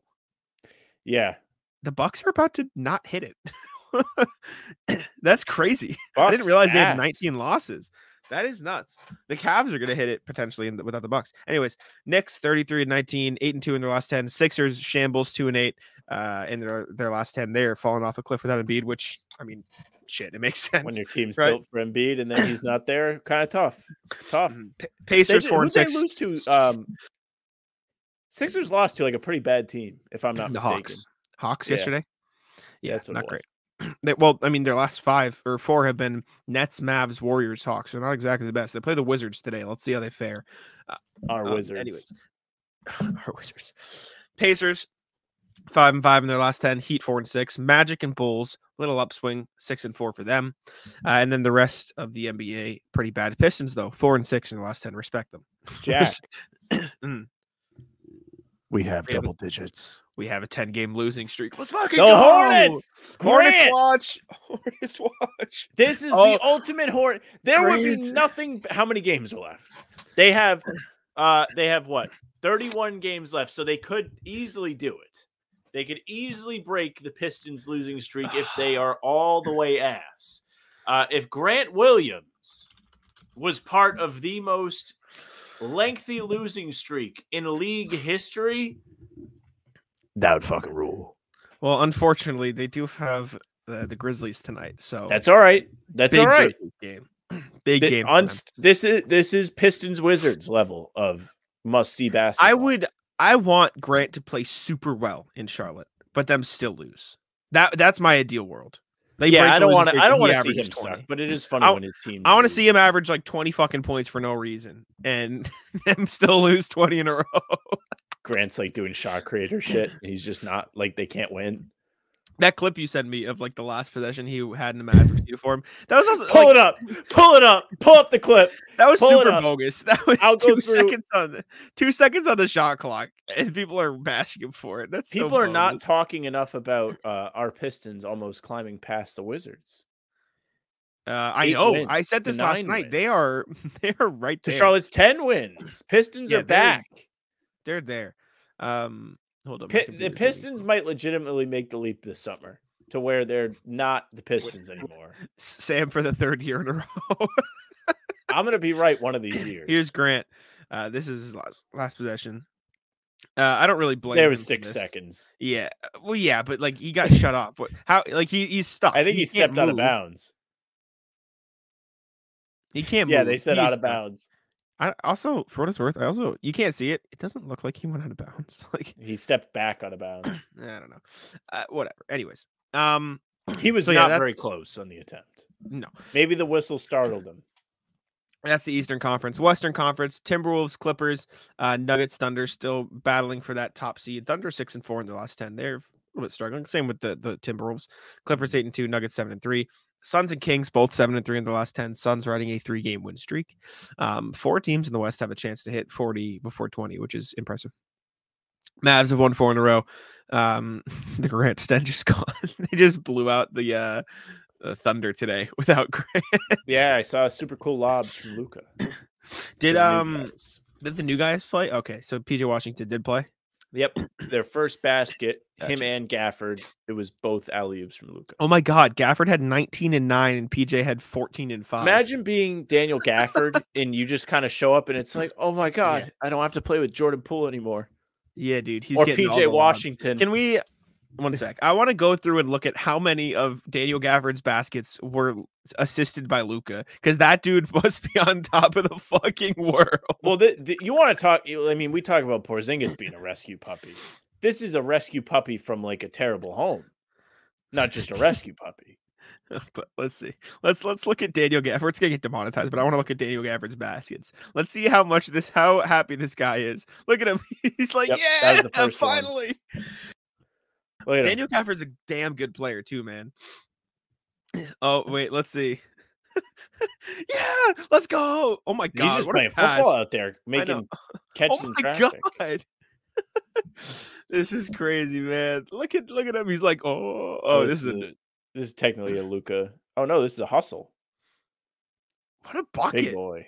How's that not a Daniel foul? Gafford's a good player, man. He was just stuck in fucking Washington. Look at him run the floor. Josh Green type. Ooh, behind him. Look at him, dude. He is on top of the fucking world right now. I'm a fan of these Mavs jerseys, by the way. Just wear them on the road. Look at him. This dude is just he's like, this is what happens when the main player passes the ball. It's like, finally, he's like, guys, in his mind, he's like, I'm probably not getting the ball here. And he's like, oh, wait, it's coming to me. Look at how unready he was. Look how used to Jordan Poole he is. Ready? Look at him. Like, all right, I'll get the rebound. And he's like, oh, yeah. This is like a couple volleyball taps for him this game. He's good, man. Daniel Gafford's a damn good player. It's like, okay, Kyrie this time. Oh, yeah, I'll shoot it. But I'm ready. Love seeing I'm Kyrie here. miss. What a bucket, man. Big body. Good for Gafford. He's a good player. Sheesh. All right. Anyways, out west, Mavs now 6-4 in the last 10. Lakers also 6-4. Jazz 4-6. Warriors 6-4. Turning it around. Kuminga's been ridiculous. He's averaging like 20 points over his last 15. And then the Rockets, Grizzlies, Trailblazers, and Spurs kind of suck. The Rockets, Grizzlies 7 in a row. Grace. They have, and the Rockets have fallen from grace. They've been bad. Poor guys. Yeah, cool. Who's the biggest surprise for you in each conference? This is the random. Biggest surprise is probably Minnesota. Yeah, sure. Because going into the season, we didn't have them above the play-in. I don't think I don't even know if I had them in. You had them out. I had them just in. Yeah. So they're definitely the biggest surprise for me. In the East, I don't know if we thought. I mean, I didn't think the Knicks would finish this high because I think the East is pretty on par, though. I don't know if I thought Cleveland would be this good. I lost a lot of respect for them in the playoffs last year when they got killed. So they have had this record despite Mobley and Darius Garland missing extended amounts of time. I will say, though, we both had this exact top 8 in the East in whatever order. Like, it was so clearly going to be this. Orlando was a surprise. Like, they've cooled off, and they're probably right about where we thought they'd be. Yeah, they'll be fine. All right. Biggest surprise in general, Pistons. Thought they'd be better. Sorry. That's a tough one. All right. Let's recap some of the moves from the trade deadline. We don't have to go too in-depth because we've talked a lot of trade stuff, but let's do it this way. Let's do each of our top 3 favorite trades briefly from the deadline, sure, and then rock with that. You want to go first? What was your favorite trade at the deadline? And let's be unbiased. Let's not do Celtics. Like, yeah. Well, and unbiased. Like, trade for that team. Like, you like the trade for them? Okay. Can it be like pre-deadline, or you only want deadline? It can. Okay, yeah. I think the OG trade is a good one for the Knicks. Like, he's changed them, but sticking to stuff like this week. Yeah. I think that Hayward trade is going to be good for OKC. That was my one. Yeah. I think they really didn't have to give up a whole lot. They got a veteran presence, somebody that is a smart player. When he's with the Celtics, he took on a smaller role and was, until he got hurt in the bubble, probably the best guy on that team in that period of time. Like, he was playing really great basketball in the bubble. He hasn't had a chance to compete in years because he's been in Charlotte. And I'm sure going to OKC is a nice change of scenery for him. He's probably pumped. So you're probably going to see some good Hayward. Did he play today? The Thunder. They just got killed by the Mavs. Oh, yeah. He just had it up. I don't think so. I didn't notice him in any of those clips. No Hayward today, no. No Hayward. Not yet, no. That was going to be my one. I think it'll be a good fit there. I think the Mavs deals were good. We were just watching them. I think Washington, Gafford, I mean, yes, it's really good for them, obviously. But second, to be honest, Bogdanović for the Knicks is really good. Like, he's a really, really underrated player at this point. He can give you 20 on any night. He's a great 3-point shooter. He'll help their spacing a lot. And for as much as he's probably not the best defender, like, he's a big body. Like he's not completely a traffic cone. Like, I think he'll be a good player for them. Right. He's not Fournier. Yeah, I think he'll be a good player for them. So, Andrew, there's your moment in the sun, I suppose. Phoenix getting Royce O'Neal. Good for Phoenix. I think they needed that happened. some help. You know, like, that Phoenix team has been Bradley Beal, Devin Booker, Kevin Durant making all the money. Eric Gordon took a pay cut to go there, and then everybody else is making pennies. So the fact that they got somebody that wasn't a minimum contract is fantastic for them. And Royce O'Neal is somebody that we've talked about being a potential fit for the Celtics. He's a bit undersized at 6'4" to guard the biggest of players, but he can still hang with wings. He played with Durant in Brooklyn. He's somebody that should already have chemistry there. So I think that he's going to be a good fit with Phoenix, and he's going to give them a viable option, whether they want to start him or bring him off the bench. He's someone that they can trust. Definitely. And for what it's worth, Suns also got David Roddy, another good player. He's fine in Phoenix. I think did Damian Lee just sign with them? Or no, he signed with them earlier, but he hasn't played this season. Sorry. I just saw him not have a number on their roster. I was like, wait, did they just add him? No. Past that, who else made trade deadline stuff? Pat Bev. It's a good trade. Pat Bev, man. That's good for them. I wanted Pat Bev here, man. Devastated. Still tearing up right now. Another one I liked. Yeah. I think Philly. Buddy Hield's good for them, even if he's just 6 around for that season. That was a weird free guy trade for them, wasn't it? Like, really thought whoever was going to trade for Buddy Hield would have to give up more. Turns out they didn't. So good for them. It's a good value add. I just don't know if it's going to matter. That's the thing about that trade. Like, I don't really feel like it makes a difference. The thing that's going to make a difference for Philly is if Embiid comes back, not if, they go what I like? Buddy Hield. I really, and I'm not usually high on this player when he was in Boston. I really like Dennis Schroeder for the Nets. He's been really good this season. And the Nets need a point guard, and they got a point guard for the rest of the year. Like, I truly think Schroeder is going to be really good in Brooklyn. I don't know if they've played yet, but I think that's a good fit for them. They need somebody who can handle the ball and lead their team. Ben Simmons. He's coming off the bench today. He's already at 8-4 in the first quarter. So I think he's a good player. Ben Simmons did start though. I'm sorry. I forgot about this and I should have put on the sheet. Nets. Ben Simmons got in a little bit of a scuffle the other day. Did you see that? Did he? So they were playing the Cavs, and I'm going to find the tweet as I try and speak at the same time. I think Henry showed it to me. So Ben Simmons got into it with, I want to say Jared Allen. They were going back and forth. And at the time, do you have the clip? I'm not in the tab. I got it, yeah. Okay, so yes, this is a clip, right? I am looking for the context. So yes, when this clip that you're seeing happen, the score was Cleveland 59, Brooklyn 51.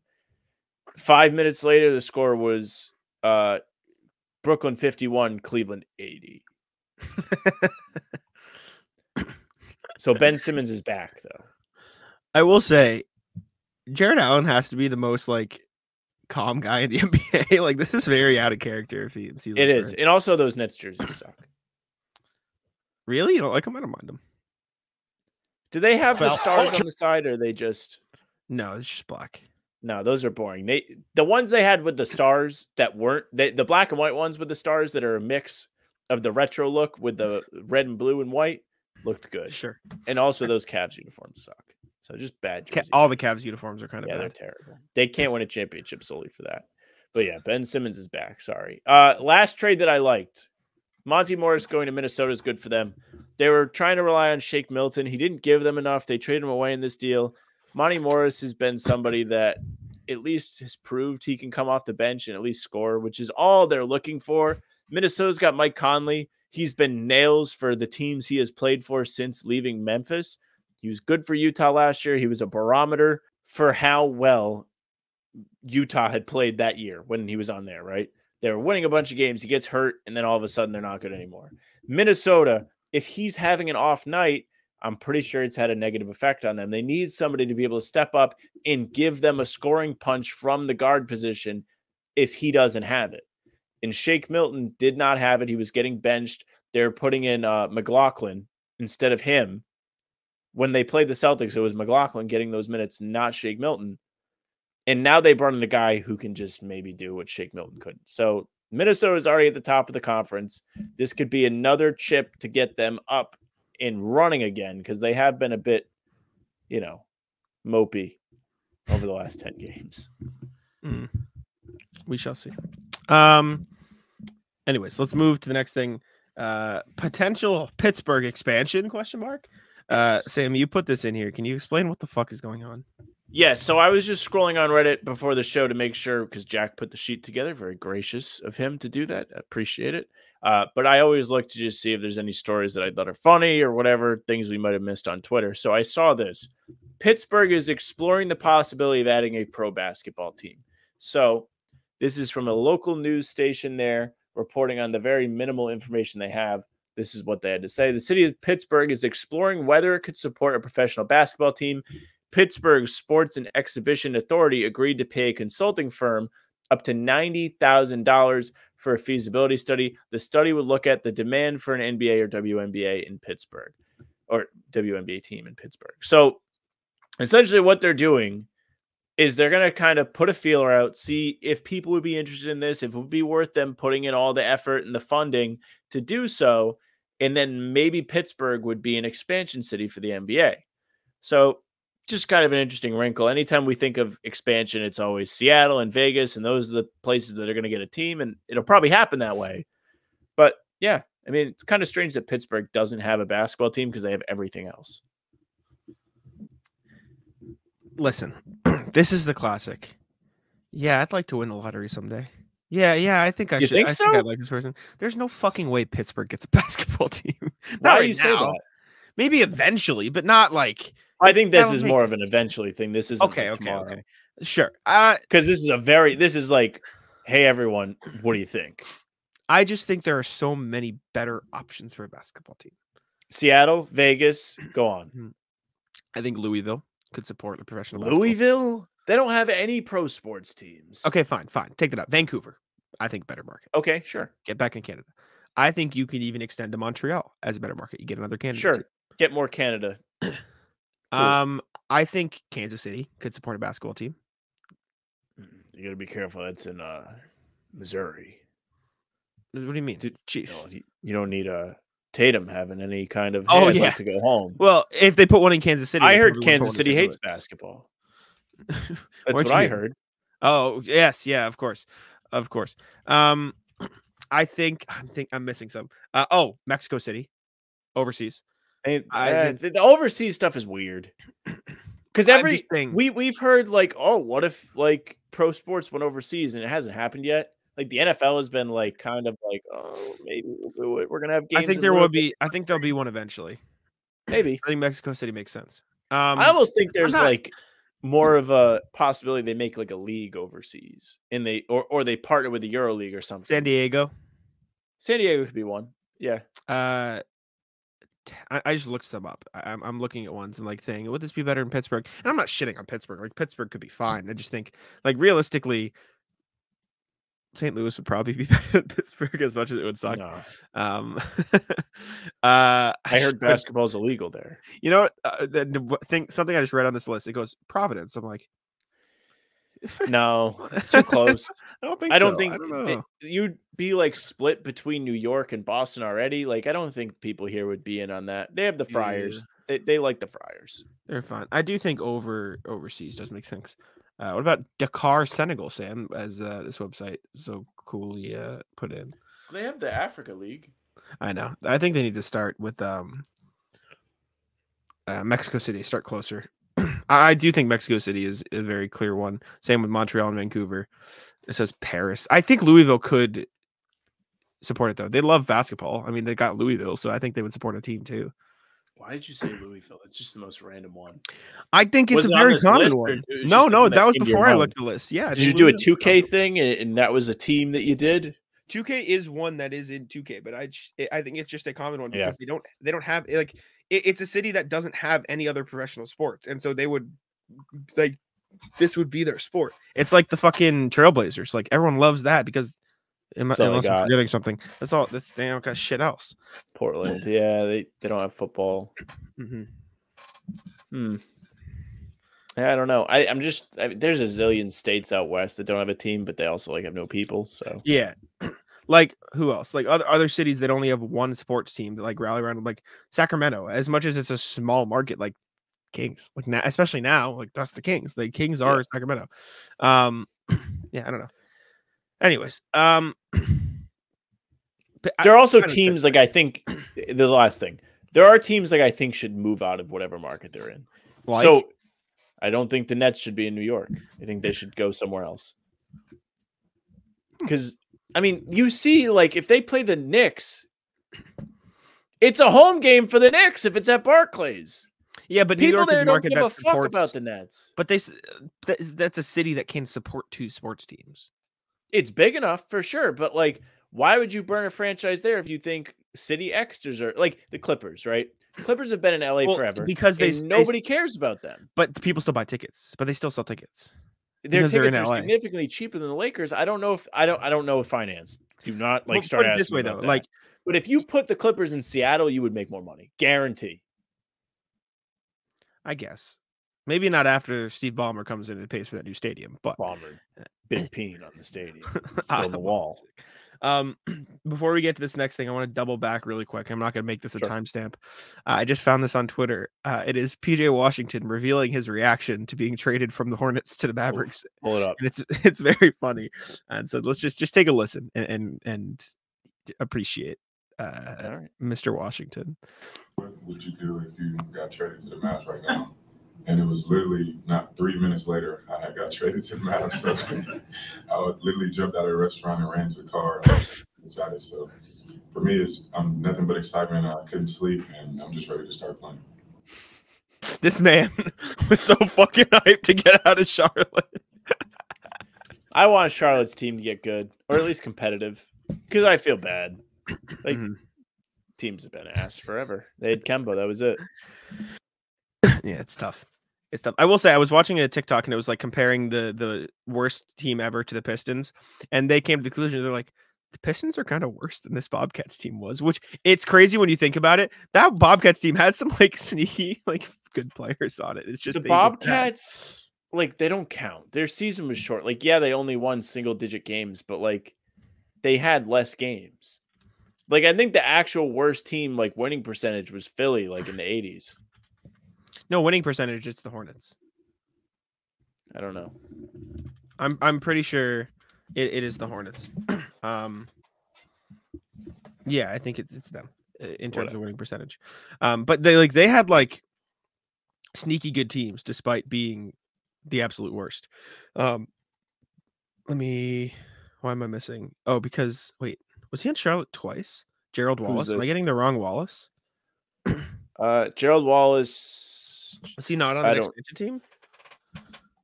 He was on the expansion team. He was there for a while. What year was their really bad year? He was in Portland for a bit too. He might have been off that team. Why am I losing my mind? Kemba was also on that team though, right? That was his rookie year. It was rookie Kemba. Okay, yeah, I must be losing my mind. Because then they thought they were going to Anthony Davis, and then they lost. Yeah, but like they had rookie Kemba. They had Gerald Henderson, who was like a fine young player at the time. A couple years, yeah. Corey Maggette, who was like a good veteran. Corey Maggette for his career averaged 16 points a game. I didn't realize he was that good. Then like young Kemba, DJ Augustine, who was a good young player at that point. Like they probably shouldn't have lost that many games. Anyways, regardless, we're going down a rabbit hole. Getting back to current NBA news, Spencer Dinwiddie signed with the Lakers. Yeah, season is saved. Good for them. This feels God damn it, they keep getting free guys. Blake Griffin to the Nets. That's what this feels like to me. This feels like everyone's gonna make a huge deal out of it. Let me find the stat for you that I found. Spencer Dinwiddie this season, right? We obviously know all the stuff. Like he was on Twitter defending it, like, "Oh, I didn't request a trade." Like, he was bashing the Nets on Twitter a little bit, relatively so. It wasn't like all out like crap. This I didn't. I know like there was controversy whether or not he requested a trade. His body language had been really bad, but I didn't know that he personally went out there and was like, "I did not request a trade." I think that was reported. That was through like a reporter, like you talked to. But like he was like on Twitter defending or like going. He had interactions with some Nets fans on Twitter. It was some weird like, just don't reply to it, buddy. You know, sort of thing. But he. Someone said if the Nets cannot move Dinwiddie, there's a limited market. We are told he could be bought out. This was Nets Daily. And then Spencer Dinwiddie said, LOL, I understand y'all are mad at me, but this ain't true. And then he was like, false. Like, he's just been talking about stuff.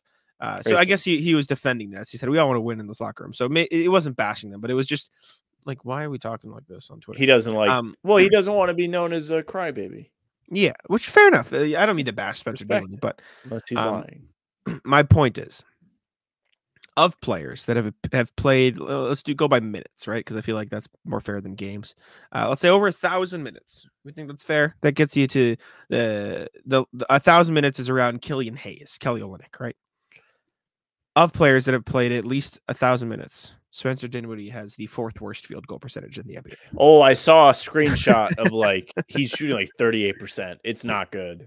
He is shooting 39% from the field, 32% from 3. I'll say this. If he's going to a place where he doesn't have to try and be the focal point, it might get easier. Because Brooklyn, how many like real initiator put pressure on the defense guys they really have? Like Mikal Bridges is great. But besides him, there's not a lot of kind of be the point guard types. Well, I agree with you in theory. Spencer Dinwiddie has always been a fairly ball-dominant guard in the sense that he needs the ball in his hands to be his most effective because he's not a good shooter. He is a career 33% shooter. He shot 37. Did he play well for the Mavs, though? He shot 40% across his tenure with the Mavs. Everywhere else, 7 seasons in Brooklyn's 32%, 2 seasons in Detroit 17%, 1 season in Washington 31%. That is the exception to the rule. He's not a good 3-point shooter. And so on a team like the Lakers, where the ball is going to be out of his hands, I am skeptical that the fit is good. They have so many balls. Yeah, but the Mavs is the same thing. Like you're playing with Luka. I know, but and it was successful because he was a good 3-point shooter. He has never ever been a good 3-point shooter anywhere else. Which I guess if you want to, he was good because he had the pressure off of him. We'll see. But I am skeptical using a 76 game sample size versus the other 400. That's fair. But we'll see. Other NBA signings, a bit random, but we can go through quick. Bismack Biyombo signing with the Thunder. Cool. It was good depth for them. Justice Winslow, 10-day with the Raptors. And then Mohamed Gay, 10-day to the Raps. And that is interesting because he was drafted by the Celtics.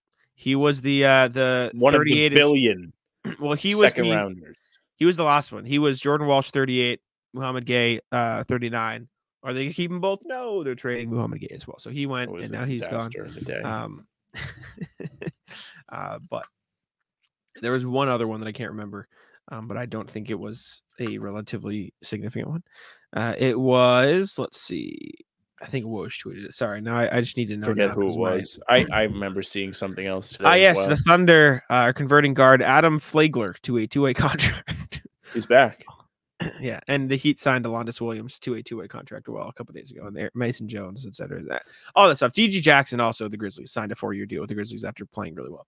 But, anyways, let's see. The next thing is Mr. Williams, Mr. Grant. We're going back to the well because Sam wants to talk more about the Grant saga. We haven't done the podcast yet, but we talked about Grant a little bit. We showed you the clip of him missing the basket by 10 feet in his final game as a Mav. So apparently, sounds like the Mavs hated Grant. Tim McMahon went on the Windy Pod. This is what he had to say. He's the Mavs insider. He's on the beat for ESPN. He said, the fact that they gave up a 2030 swap for Grant Williams and then just dumped him as soon as they possibly could, and they were determined to dump him.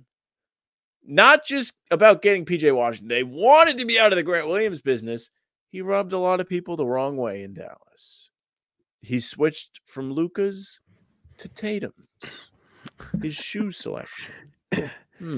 Listen to me. Maybe this is just semantics. Maybe this is just an extra piece. If a significant part of their decision to trade him was that he switched from Luka to Tatum, that is absolutely ridiculous. Protect Luka. That is so stupid. It would be stupid, but it would. I don't think that's why they. I know. Traded him, but I could see it pissing Luka off. But then just make a better shoe. That's insane, right? Like we agree that that's insane. That if that was a significant part of it, it's on here. It's funny, and it's funny that it happened to Grant Williams because Grant is Bad Luck Brian. If Bad Luck Brian was an NBA player, are you familiar with Bad Luck Brian? Of course. The goat meat. That's Grant. Traded for not a bag of chips, but traded to Charlotte. Looked miserable. In the social media video they made him do. I really want him to play well in Charlotte. I will ride the Grant. I'll ride the Grant train until I die. I love him. I love him so much. About the losing streak. All right. Last NBA thing before we get into the rat list here is something fun that I found. Now, Sam, I may not watch movies. May not watch superhero movies. I do know who Bane is, and I assume you know. You're aware of Bane. I am. Luka Doncic in his new mask looks dope as fuck. He looks so sick, and he looks like Bane. And maybe I'm crazy, but I think it's actually technically the opposite of Bane because Bane has his mouth covered, not his eyes, but Luka has his eyes covered, not his mouth. But he just looks kind of ridiculous and funny, and so I wanted to bring it up on the pod because it's funny. But he broke his nose, and now he's rocking the most ridiculous mask I've ever seen a player with. I have to full screen this. I can't clearly see it. Yeah, that's fine. It's just huge. It's just really large. Based on some of the other masks. It's the same as Jalen's mask, except like Luka's a white guy. I just think Luka looks funny in it because his hair is kind of hanging over the front like an idiot. Yeah, I'm a fan of the masks. I think they look cool. And I think he except looks for cool, Cody Zeller. Hey, and yeah, a little bit tough. But to Luka's credit, wore the mask, blew out the Thunder by 35. And he dropped 32, 8, and 9. So mask works. W. Yeah. Good for the mask. All right. Let's jump to the rat list here. Would you like to kick us off, sir? Yeah, sure. I'll go first. So I went to the casino today. Rat list the casino. We talked about it at the top of the show. We'll talk about it again. I lost $200. It's not fun. So what had happened was I was up 100. I was like, so I didn't realize I was up 100. Usually 100 is the quit level for me. I like to get up 100. I'm like, okay, I had a good day. And I didn't realize I was up 100 until I had already put my bet in. I can't take the chips off of the circle.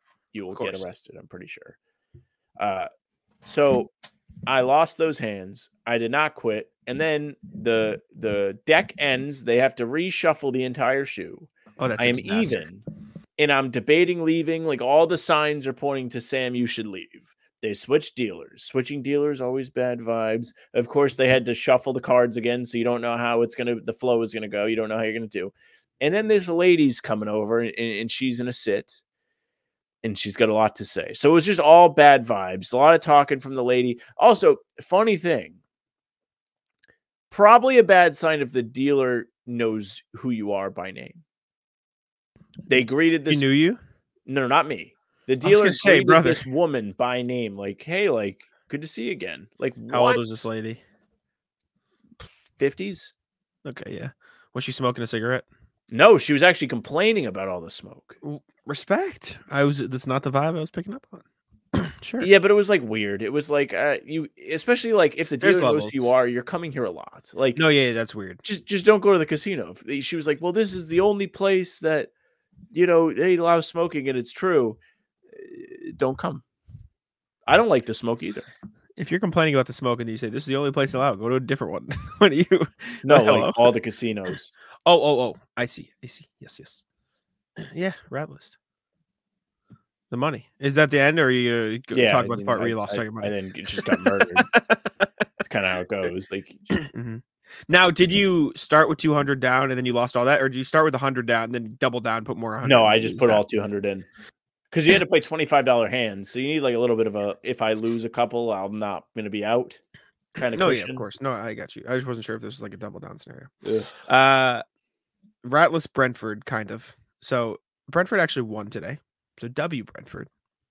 They beat Wolves with a pretty cool goal. I'm not going to show on the screen though because it got fucking blocked last time to piss me off. But they won. However, they lost. So last time we talked about Brentford is when they lost to Spurs, correct? When they gave up 3 goals in 7 minutes. Now, played Man City on. Yeah, this is also rat list. On Monday, yeah. I know, for you too. Double rat list. I'm just as disappointed as you are. Trust me, more so, because this is actually the team I root for. Monday played Man City, and they went up 1. Neil Mape, good. He's the Pap of the Premier League, 100%. You know Neil Mape, you know what I'm talking about. Just keep talking. He causes problems. I love him. Yeah. Scored a goal, got open, scored, whatever. Go the entire first half, winning, playing better than Man City. Man City's getting some chances, but Flecken, who's the new goalie, who replaced Raya, who's the love of my life, Flecken kind of sucks. Not very good. Terrible. Flecken against Man City was Jesus. He was phenomenal. He was saving everything, right? End of the first half comes, and they fucking ping the ball around the box. Brentford, I mean, and Ethan Pinnock like duffs it, and it falls to Phil Foden, and Foden scores, and they tie 1-1. Terrible. And from then on out, Phil Foden completes his hat trick, and Man City wins. The energy was shifted, as Jaylen says. In the Phil Foden is probably the Tyler Hero of football, soccer. In extra time of the first half, too. It was just like you couldn't hold on for like 2 more seconds. It was very sad. And fucked me worse. I know. Terrible. Well, Brentford's real close to relegation, so it kind of fucking them too. Good. I'm glad they feel the repercussions of their actions. No, they won today. They're safe now. But Ratless reality TV. So, girlfriend activity Thursday night. I went and I watched the premiere of, I don't know what the fuck the show's called. It has something to do with thruples. If you don't know a thruple, they have all these couples, and they're looking for what I guess we can call for the purpose of this couple to thruple. Yeah, they're looking for and one. That's what they're looking for.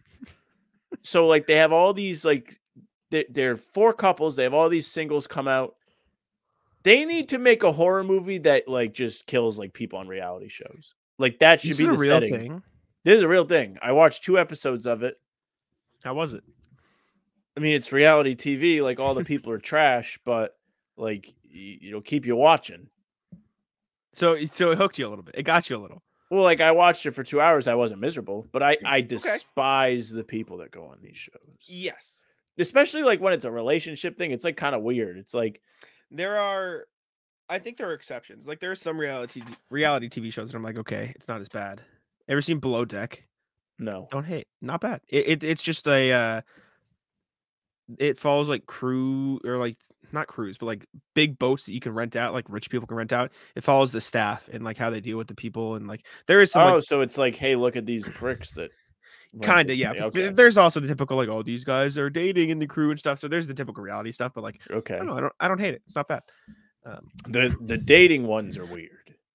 The actual shows. You know what's one that I've heard all my friends watch? 90 Day Fiance is one that I've heard a lot of my friends randomly watch. Who's pitching these ideas? Have you seen 90 Day Fiance, or do you know of? I'm aware of what it is. Have you seen the main character of the guy? No. He's a beast. I think his name's Ed. Yeah. Ed's gotten like his own like spin-offs and a bunch of shit. He has Instagram followers. Ed has 556,000 Instagram followers now. You're gonna love Big Ed. This is we need to change. Sorry, we put Matt Thorad on the screen first of all. I'll do the overlay. You just keep. I got it already. On purpose. This is Big Ed. Look at this man. Oh, I've seen this guy. This is Big Ed. All right, I'm in on Ed. Yeah, Ed's a beast. How can you not love Ed? Come on. Did Ed create the idea for the show though? No, they just had him on as one of the people. He was like, I just want to date hot chicks. Well, no, the whole thing of 90 Day Fiance is they, I think, and I could be wrong because I only know vaguely, but they get people who are texting or talking to people that are overseas. Okay, yes, I'm aware of this. Yeah, and so Ed was talking to people in different countries, and then they work it out or they don't. And Ed has gone through like I think 3 different relationships, but he did get married, ironically, to I think like a waitress at one of the places that he was just eating at, like not even like a fucking 90 Day Fiance, but then they followed him. It's so weird, but yeah, Ed, look at Ed. Look, tell me you don't love Ed. Are you kidding me? Look at Ed. I'm pro Ed. Look at him. Look at Ed. But Ed's an inspiration for all of us. Ed's cool. So this is not rat list because it's anti-rat list, but it is the rat list, and I'll show you why. I want to introduce you to something that popped on my feed today. All right. And his name is Rathu. I just saw this and I really wanted to share it. It's just a picture on the show account. It's just rat is short for Rathu, and it's just rat. And I like Rathu. I just love Rathu now. Maybe Rathu is like a classy rat, so like this can be the anti-rat list can be Rathus. Mm-hmm. I love Rathus. Shout out Rathu. But real rat list. Sunday, tomorrow. You may think Super Bowl. The bad thing about Sunday is that I cannot get Chick-fil-A.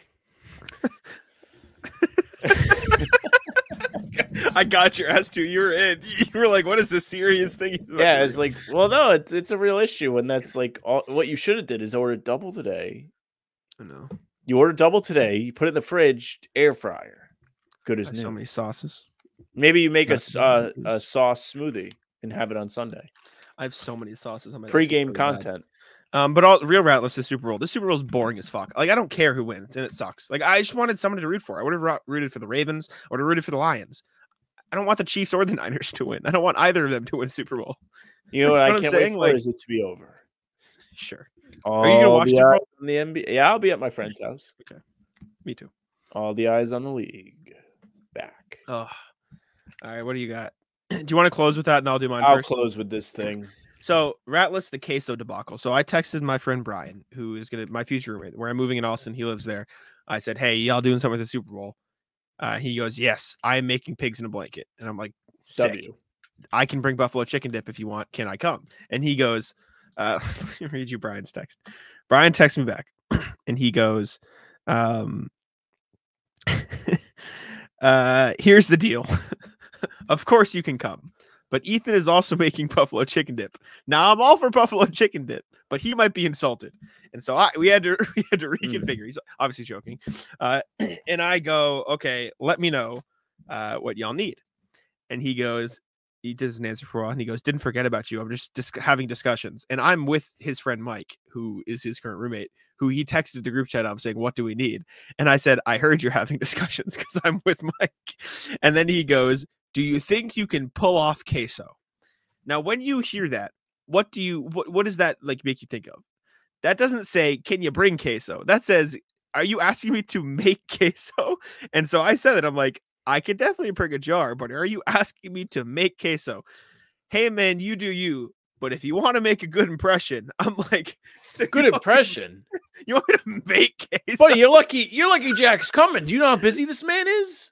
I love Brian. Brian's his presence alone should be a gift.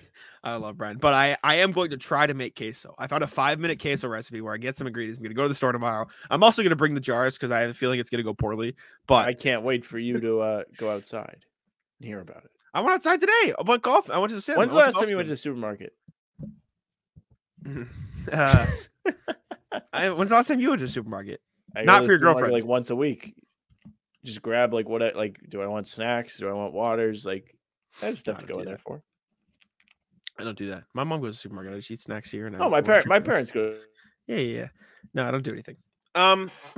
Whatever. I'll go to the supermarket if I need like snacks or whatever. Ratless, the most incompetent DoorDasher I've ever fucking interacted with. Do we have a name? I'm not going to name drop because it's like a name I really haven't seen a whole lot of. So it's like, probably, I see. You know, somebody could be like, I know like this person. Would be electric. So anyways, I'm with the lady yesterday. She has leftovers. She can eat like her 2 bites of food and be satisfied. I'm hungry. So I'm like, all right, I'm a DoorDash something. I get a nice like sandwich from a local pizza place. Probably like a 10-minute drive from where we're at. Not bad. Watching the Celtics. Like I'm fucking hungry. So anyway, we're sitting there. I'm like almost halftime. It's been like a half hour. It takes a while to cook the food, understandably. I'm like, all right, I'm going to go shower, clean off. Because my place didn't have water here yesterday. And it's a whole nother story, but it's not that much of a rat list. But so I come out of the shower. I was like, oh fuck, like I really hope I don't miss the delivery. I see your dasher has picked up your order. I'm like, oh, like nice. Let's see where they're at. It turns out they were driving the wrong way. And you know what? I'm going to pull up some of these messages that I got because I was reading this and I was like, I can't believe the conversation I'm having with this dasher. Were these prompted messages? Like, did you text them first or did they like reach out? I think I said, hey, name, how is everything going? That's when you know. Yeah, I was just like, oh, just, want to make sure you didn't lose my order. Where can I look at the old, maybe I can't like pull up the old texts I had on here. But anyways, they were like, so sorry, this app is acting weird. And like, I don't know where I'm going. Is this your first rodeo? You don't know like how to get to the highway from where you were at? They're driving the wrong way for probably like a half hour. I was borderline about to cancel the order and just call it a day and go like grab something like really close. And I'm like, oh, like I'll wait because I just didn't want to go through the hassle of like calling, actually leaving where we were at. So this person finally figures out how the fuck to get to 95. I got my meal in the fourth quarter. I ordered right after tip-off. Unbelievable display. They gave me a $10 voucher. I got a chicken pesto sandwich on a focaccia. It's excellent. Hits every time. Even when it took a little extra 1 hour, 15 minutes to get to me. Was it cold? No, because they foil wrapped it. Good. What did Caitlin get? Anything good? She didn't get anything. She had leftovers. It was just one sandwich you ordered? Yeah. She had like her 2 Raisin Cane's chicken tenders. I haven't had Raisin Cane's. I've heard it's good though. I went to Raisin Cane's once. I went in Boston. I just picked her up from the airport. And we're sitting in there. They have like high, what are they? High top tables, yeah, with the stools. Sure. Yeah. So it's busy. We're waiting for our food. Some guy just falls off the stool. Ambulance came. Oh, maybe not so much. Yeah, no. It's hard not to laugh. You know who would do that? Who would do some shit like that? Grant. Grant would fall off the stool, yeah. Henry wouldn't fall off the stool. He'd fall asleep on the counter. Anyways. Make him laugh. He'd fall right off the fucking stool. Thank y'all for tuning in. I don't know how it happens, but whenever we don't have anything to talk about, we go for the longest. It doesn't make any sense. Stack the sheet. I know. Like I came into making the sheet. I was like, we probably don't have anything to talk about today. Then we just put too much on. And now we've been talking for 1 hour and 40 minutes. Thank y'all for tuning in. We appreciate it. Make sure to subscribe to How About Them Celtics. Check us out on Spotify and Apple. Check out the website, howaboutthamceltics.com. Holy shit, we do a lot of stuff. We do so much. This is nuts. I sometimes forget. We've posted since, so let me take a look. Since 3 days ago. And in the last 3 days, we have posted 1, 2, 3, 4, 5, 6, 7, 8, 9 videos. Thank you for watching. We appreciate the support. You're the reason we post the videos. Make sure to subscribe. Thank you very much. Send us an email, all the good stuff. I'll let Sam tell you and wrap it up. Yeah, thank you very much for listening or watching. If you're watching, subscribe to the channel, hit the notification bell, so in case we post 9 videos in a 3-day span, you don't miss any of them. They'll come right to your notifications on your home. And go live like 4 times. Yeah, we went live a bunch of times. Like, this is my best friend, the microphone. Just love it. You can also find us on Spotify and Apple. If you follow us there, you'll get the full-length pods and game recaps right to your inbox. So it's a great way to find us if you're not watching actively on the computer, TV, phone, whatever you use YouTube on. If you're driving, use Spotify. Don't watch it. Email. Shout out to RJ and also Ian Sods, who emailed us at hbtcpod today at gmail.com. It's a great way to get in touch with us. We love hearing from you. Sorry I yelled at you, RJ. I thought you were talking about Sam Hauser. We read your emails each podcast. We do love to hear from you, so definitely reach out. We always have good feedback. You can also find us at How About Them C's on Twitter, Instagram, and TikTok. The Facebook page is just the name of the podcast. All live streams will be there and on YouTube and also on Twitter. You can follow Jack's Twitter at JackSimoneNBA. You can follow me at Sam LaFrance NBA. That's it for us. Tic-tac-toe.